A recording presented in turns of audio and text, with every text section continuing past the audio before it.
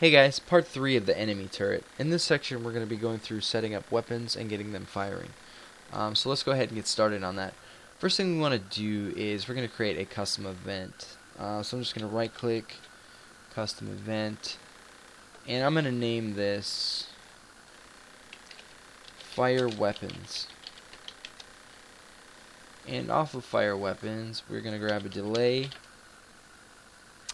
And we have a duration down here. We're going to come and grab a variable we created earlier called fire interval. We're going to get that and plug that in here.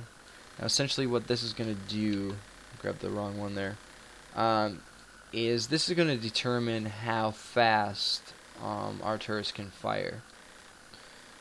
After our delay, we're going to grab a node called spawn actor from class. We're going to need 2 of these, so I'm just going to Control C, Control V.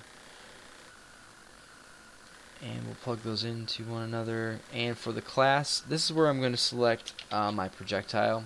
Now I've created a custom projectile.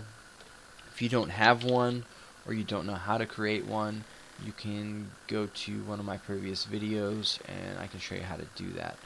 So now what we're going to do is we're going to get our turret guns again. And off of that pin, we need to get socket transform. And we're going to need 2 of these as well. Now what this node does is this node allows you to find a socket by its name and get its location. So we're going to get the location of the sockets we created in our mesh earlier. The first one I have is called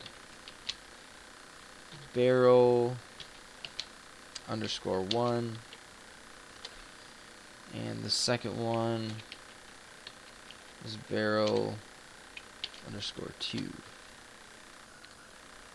So now that we have those, we can get their location and apply that to our spawn actor. Now we just need to call our fire weapons custom event.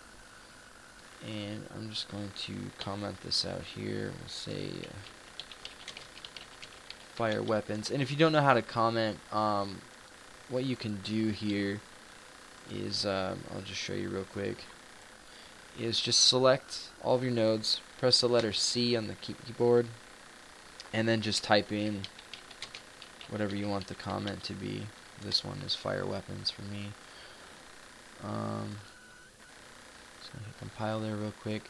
And now up here in our game loop, after we update our rotation, we're going to call fire weapons. And I'm just going to compile and save again.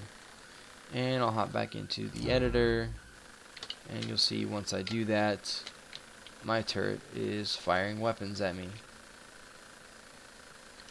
Wherever the turret goes, the weapons fire. Okay, so now that we have that set up, the only issue that I see with this, besides doing a few minor tweaks here, is no matter where the player is, the turret's going to be firing at you, and instantly from when the game starts. So what we're going to do is we're just going to pause it here, and in the next video I'm going to show you how to set up detecting range, whether the player's in range or not.